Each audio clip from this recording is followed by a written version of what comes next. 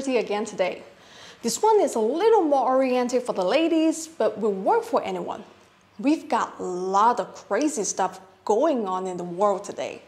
A lot of confusion, people are being displaced, and it's pretty easy for those people to fall through the cracks, get taken advantage of. You can't stay where you are, have to go someplace else. Next thing you know, you are in the back of a van and some guy in an Adidas tracksuit is saying he'll hold your passport for safekeeping. Elsewhere, people are getting detained for various questionable reasons, loaded into trucks and buses and driven off who knows where. It's a scary thing to contemplate happening to us, our partners, or children. But we are rational and scientific people, so we break that fear down into manageable pieces. Build a realistic threat model and address it in a rational, scientific way. Today, we're going to look at one very small, very specific part of that very large and complex threat model, physical extra-legal restraint. People who aren't legally allowed to restrain you against your will, doing just that. For most people, being restrained this way really isn't a high probability threat. But for some people it is, and for lots of us, it's nice to know what we should do in that situation just for peace of mind.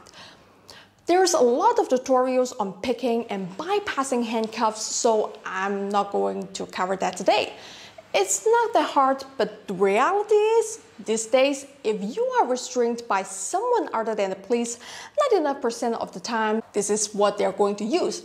Zip ties or FlexiCuffs. It's just as easy to get zip ties at a hardware store as rope or duct tape, and it's a whole lot more convenient. And anyone can order FlexiCuffs online, so they're starting to show up and are something to note about and be prepared for it. FlexiCuffs are basically just two large zip ties injection molded as one piece. They work the same, and everything you can do with FlexiCuffs, you can do with zip ties, so we are just going to focus on FlexiCuffs today, so I don't have to demo everything twice. Now, there are quite a number of videos out there showing dudes breaking thin zip ties or slowly sorting through these with their bootlaces, which is super cool, don't get me wrong. But most of the girls I know who might get shoved in the back of a van or tied up in a motel room aren't going to be busting out of these and don't wear combat boots, so that's not all helpful. But you should go watch one of those videos so you know how to do it and have it as an option. Zip ties are basically just a simple ratchet mechanism that allows a plastic strip with notches cut into it to go one way, but not the other by engaging with a paw. All we need to do is flip that paw up and that plastic wrenching strip can go the other way and place our wrists.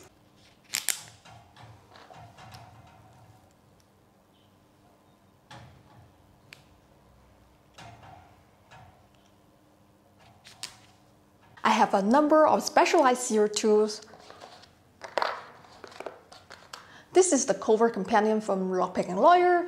I have a whole bunch of even smaller ones from searpick.com. I'll put in the description. But of course, unless you are super paranoid like me, you aren't going to carry this. No problem.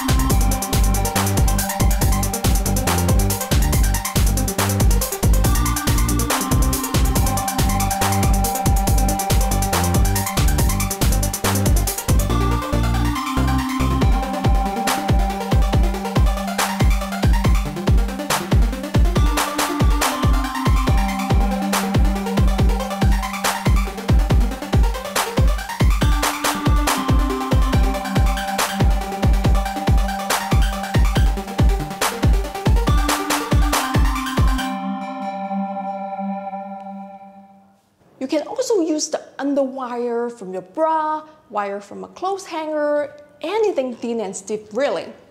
Now, if you're in a situation where there's more than one of you restrained, or if you have FlexiCuffs on your wrists and ankles, you are actually in luck. Well, as lucky as you can expect to be under the circumstances. Watch.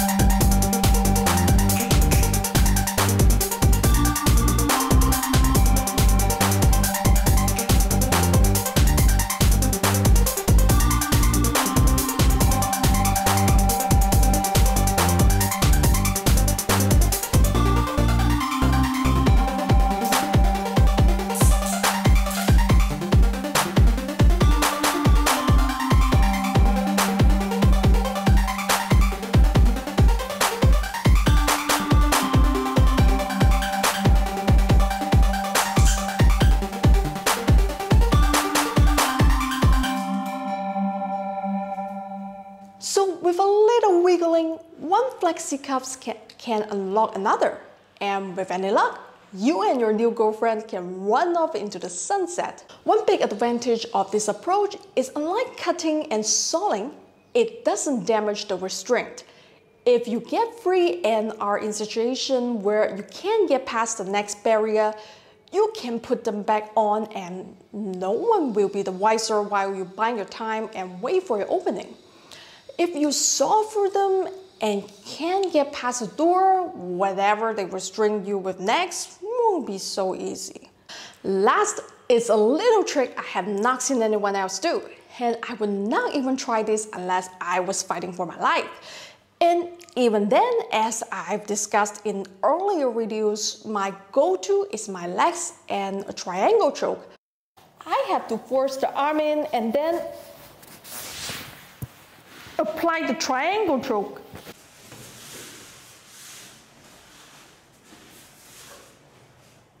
But you can use the restraint for Ezekiel choke, otherwise known as Sode-guruma-jime.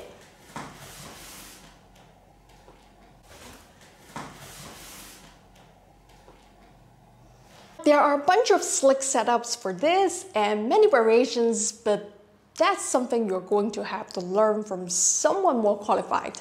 Although that choke offers an enormous amount of leverage, I'll be honest with you, even if I caught a guy slipping from behind, I would not put odds on my being able to finish him this way.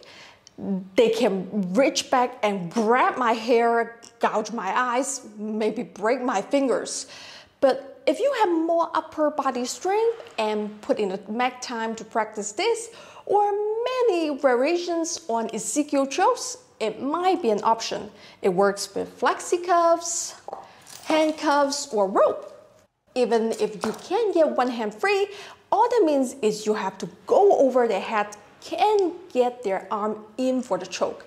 If they've made the mistake of letting you get your hands in front of you, giving you a little distance between your wrists, or it's even just loose enough to slide up your arm a bit, you can assume a more offensive posture, either an Ezekiel choke or maybe even a necktie variation that lets you use your legs and keep your head out of reach.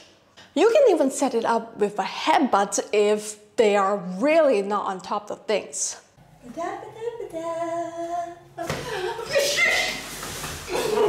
For me, I had to wait for my opportunity and do everything I could to avoid anything hands-on like that.